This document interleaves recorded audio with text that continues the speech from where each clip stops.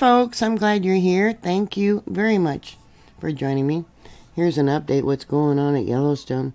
Yeah, dark and dirty. Been quite a few earthquakes in the last 24 hours.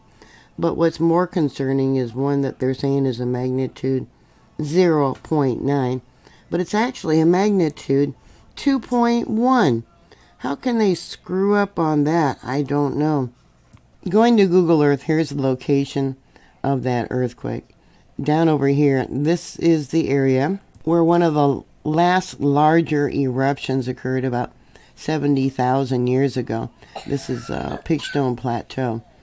And I've talked about how when Yellowstone had its last giant major eruption about 350,000 years ago, it did a counterclockwise rotation starting up by the Madison River area, unzipping multiple eruptions coming down and around till it got down here close to this location, Heart Lake, which is over here, I believe.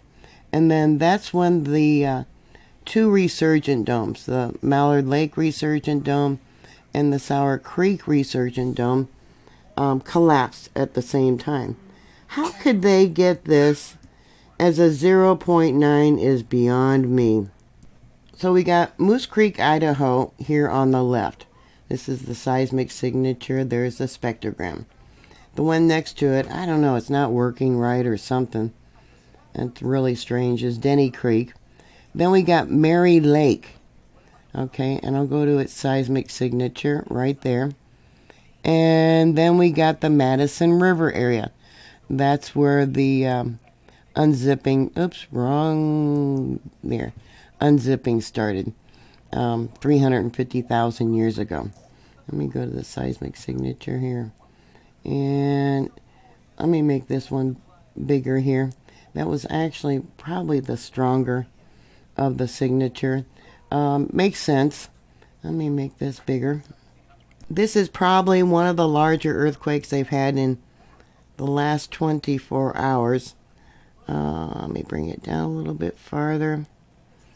And you can see at the bottom, ND 2.18. And I'm going to show you where, look at that. This is all fault movement. All fault movement. And then going to Google Earth, here's the location of that earthquake. This is the monitor right here, close to Pitchstone Plateau. USGS has 14 earthquakes listed within the last 24 hours. Looks like we got a 2.4 Stanley, Idaho right there. Let me bring it down. 5.1 miles in depth. Yeah, they've been having a lot of earthquakes over there also. This is what the monitor was showing when I pulled the files. We've got a small one right, where is it? See if I can find it. Marked in red here, right there, a little tiny one. There's the spectrogram.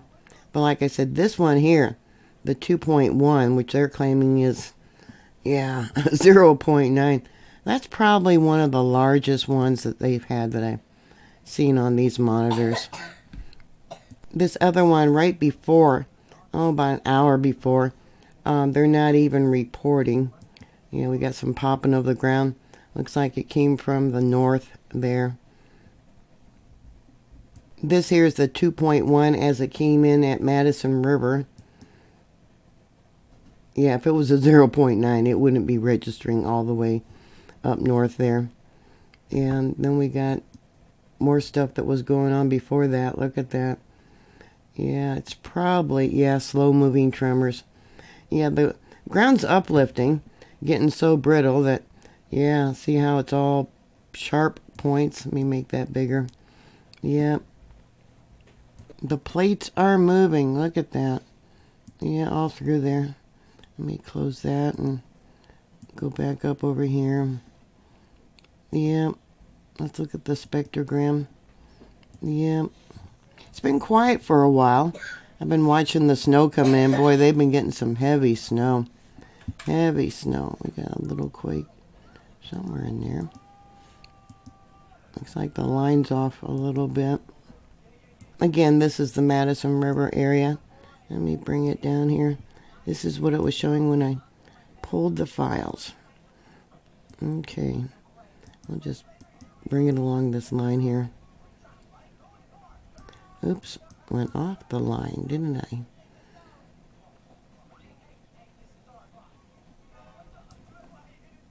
And then this here is Mary Lake.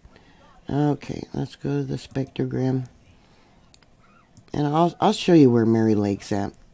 Alright, then going back to Google Earth, let's go to where Mary Lake is at. It's up over here. Right there.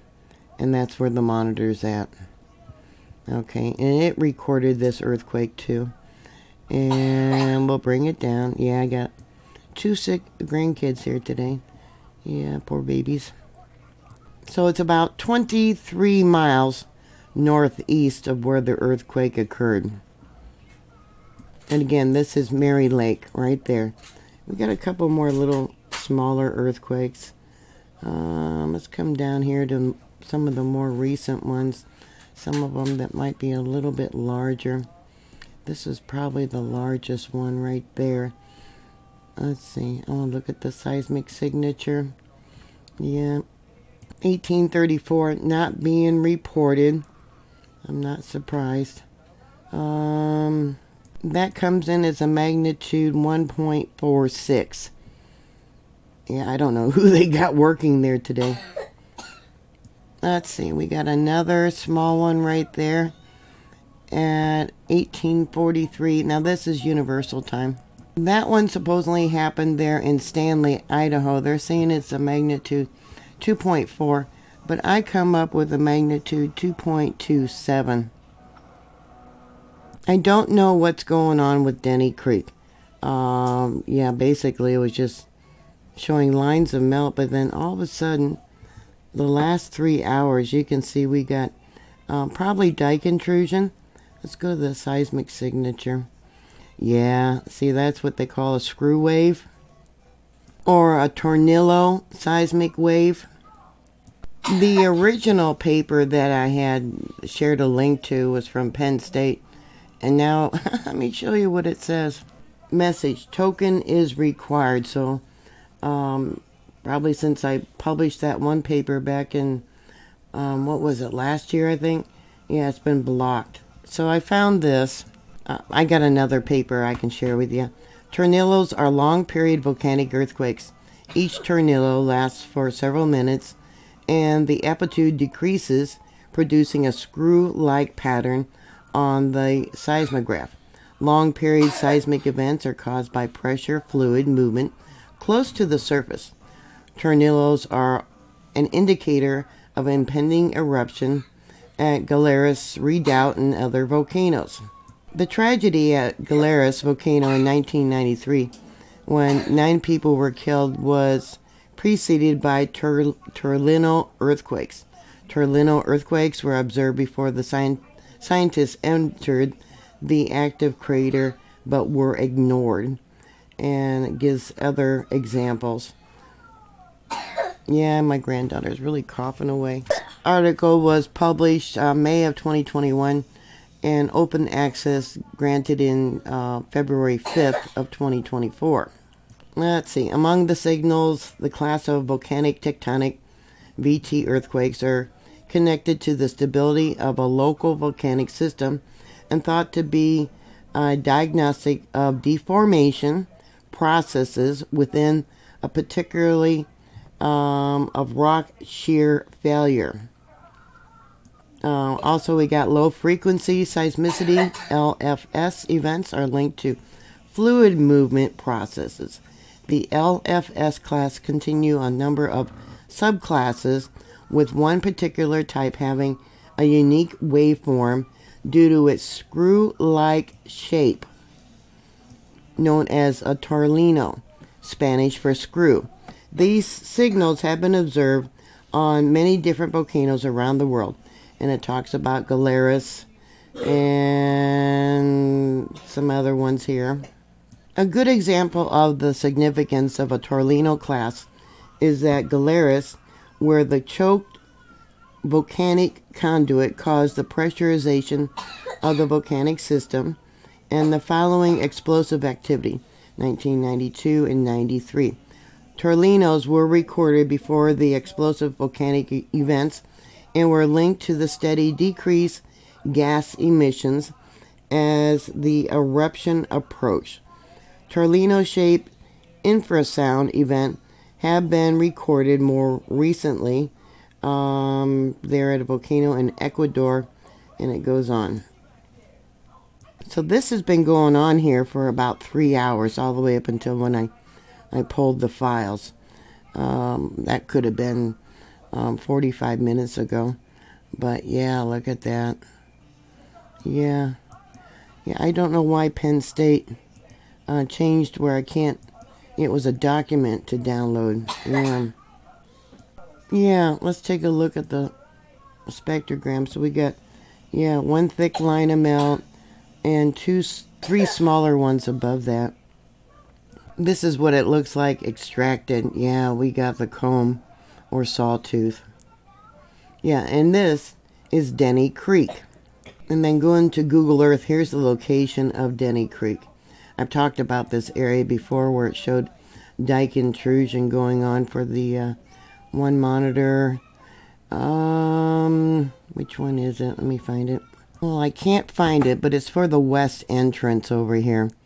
We do have a GPS station somewhere over here. So here's the station for Denny Creek. Over here is Madison River, which would be this monitor here. So we need to go back 3 hours probably. Something like that. Let me pull it over. Somewhere in there is where it started acting up. Okay, and then it's, oops, went off the line. Now this is east of Denny Creek. Okay. Yeah, and this is what it was showing when I pulled the files. For some reason, I haven't been able to get the boreholes to work. They're not working. 950 was good. 207 was good. But they are conveniently not working. It looks like the live webcam has stopped working. Let me check another site to see. Alright, I had to reload the page. Look how dark it is down here at the bottom for the Firehole River. Look at that. I've talked about this area before. They're because of the intrusion of the magma coming from the Mallard Lake Resurgent Dome, there's actually a wall, I guess you could describe it as, lava of a dike intrusion down here, along over here, that blocks the magma from going through, traveling further to the left. I mean, if it's big enough and hard enough or volume enough, it could melt it and go through there. But look at that. Yeah. This is why I tell you, when you get the darkened steam, that means the ground's heating up, melting the rock, and that melted rock is coming up with the steam. Yeah, look back up over here too, how dark that is. Yeah, Yellowstone has been recharging for about 6,000 years for another eruption. It is one of the few volcanoes in the world. It actually has 2 resurgent domes. Other volcanoes only have 1 resurgent dome. I don't know who they got operating the camera today. They've been having problems maybe with the camera, but they've been looking up towards the sky quite a bit. Look at over here on the right. Yeah, a lot of gases coming up. Yeah, a lot of heat. Yeah, and they've been having, like I said, they got a lot of snow the last couple days, and that snow will be melting, percolating down into the fault systems. And we got someone over here. Yeah. Anyways, yeah. It's all up to God when He decides when it's going to erupt. But yeah, this is concerning. Links to the document will be down below this video in the more information box, and you can read those about the Tornillo, the screw waves.